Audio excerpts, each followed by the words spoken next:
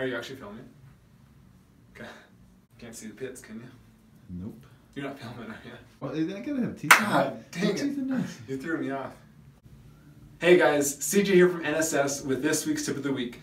Today I want to talk about a holiday related topic that I've had good conversations with a lot of folks over the last couple weeks. And it's the idea that the holidays really come down to 3 or 4 specific events in terms of meals. You know, you think of the holidays maybe 4 to 6 weeks in duration.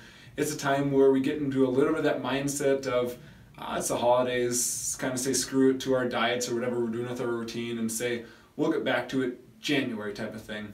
But really, if you think of it, there's Thanksgiving, there's Christmas, there's a few holiday parties here and there, but it's not like every night there isn't something. So really, sticking to your normal routine is easy to do 80 to 90% of the time, and something that's good to remind yourself of too. So know that, you know, those certain events, you might go out of your norm. For example, you might have an extra dessert or two, you might have some more drinks that you're not used to.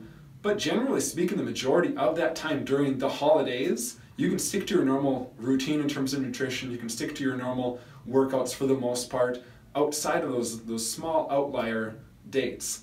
So keep that in mind as you go about these next few weeks and try to stick to your routine as best you can.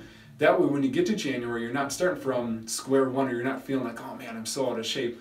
But you're just kind of, oh, it's January. Like, I had a good holiday season, had fun with family and friends, but I'm still in great shape. I still feel really good, and I still feel like I'm in a good routine that I can continue on for the next year round. So take that for what it's worth. Give us any feedback, any comments if you have it, and we'd love to hear from you. Thanks, guys. We'll talk to you later.